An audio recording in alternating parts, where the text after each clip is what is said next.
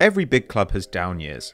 Arsenal are currently in their worst stretch since the pre-Wenger days, Real Madrid and Barcelona are far from the level they reached 5 years ago, and even a resurgent Man United are still 8 years on from their last domestic title. But even the tumbles taken by Valencia or Marseille pale in comparison to that of Schalke, who have gone from second place in the Bundesliga to the foot of the table in under 3 years.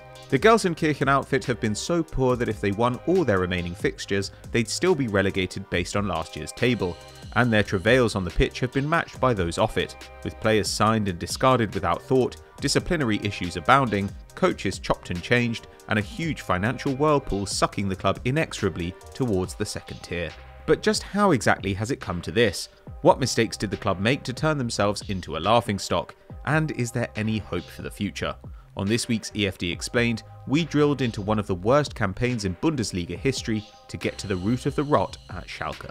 The first thing we have to do is give you an idea of just how bad this Schalke team is. Of course, in competitive leagues, it's possible for some bad luck and a few key injuries to pitch you into a relegation battle, but Schalke's performances are frankly some of the worst the Bundesliga has ever seen. As bad as teams like Newcastle, West Brom and Sheffield United have been this year, all of them look like Champions League sides next to Schalke, who have the worst points tally in the top 5 leagues, with just 13 at the time of writing. The club went into the current season on the back of a run-in which saw them go 16 games without victory in the league, but fortunately overperformance in the first half of 2019-20 had placed them 5th, meaning that their slide only took them as low as 12th. But there was much further to fall.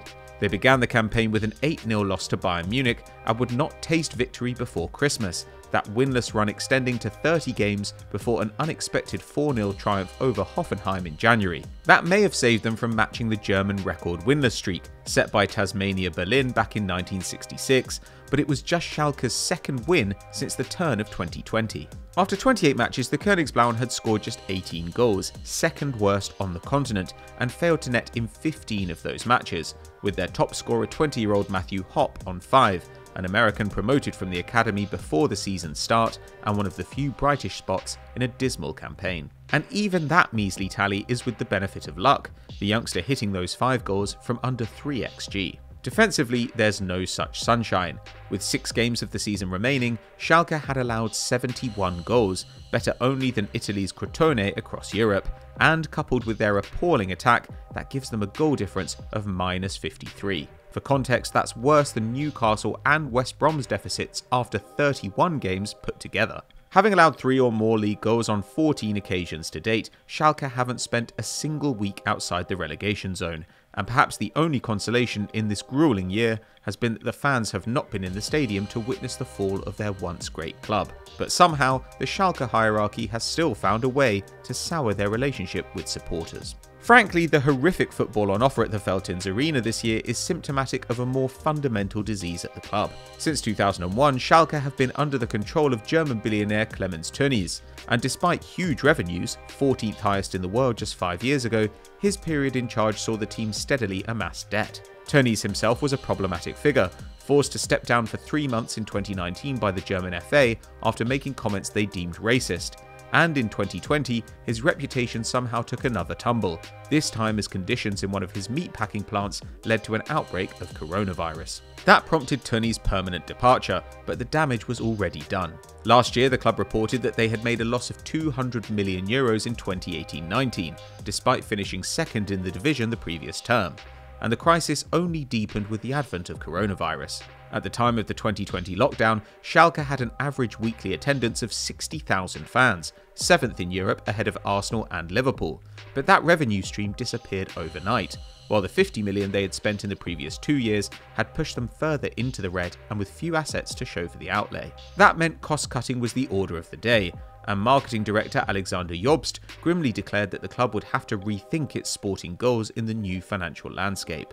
Annual salaries were capped at €2.5 million per player, roughly 48k a week, and the club began to explore the possibility of a new economic structure, changing from 100% member control to a corporate ownership model. At a club founded with socialist principles in a mining community, that didn't go over well, and further missteps followed, as Schalke refused refunds for season ticket holders who couldn't attend games due to the pandemic, before laying off low-paid employees to save a few €1,000 a month. In a desperate attempt to stay afloat, Schalke secured a €40 million loan from the state government, but it was just a sticking plaster on a bullet wound. And on the football side of things, affairs were just as dire. These days, most clubs bake player trading into their business model, and it's an approach with both risks and rewards. If you're good at it, like Borussia Dortmund, you can cover for a year outside the Champions League or other financial issues by selling stars, leaving you with a weaker squad but some cash to rebuild and no danger of going under. On the other hand, if you do it badly, you can quickly find yourself with a team of depreciating assets,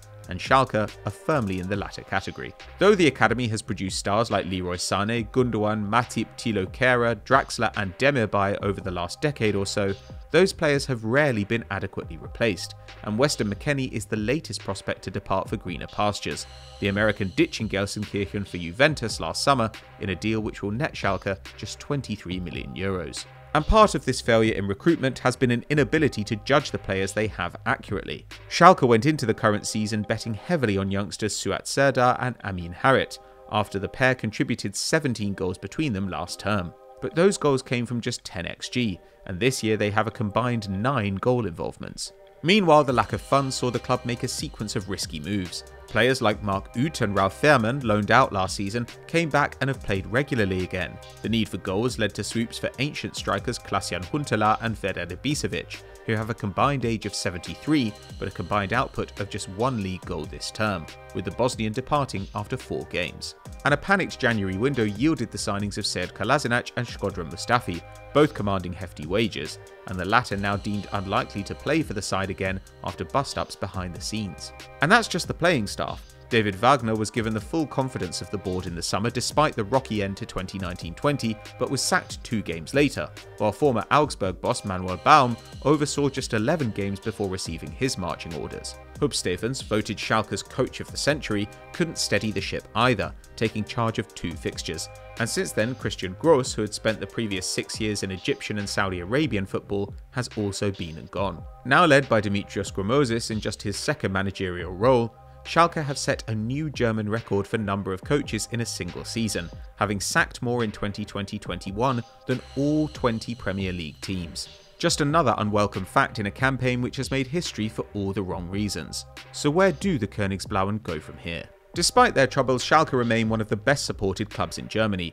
Only Bayern and Dortmund have more fans across the country, and with 150,000 members, Die Knappen have more supporters invested in them than Barcelona with 145k. So it's possible that when the pandemic is over and the club steels itself for a promotion battle in next year's Bundesliga 2, the fans return and so does the money, enabling the hierarchy to rebuild. The question is whether they have the foundations to do so.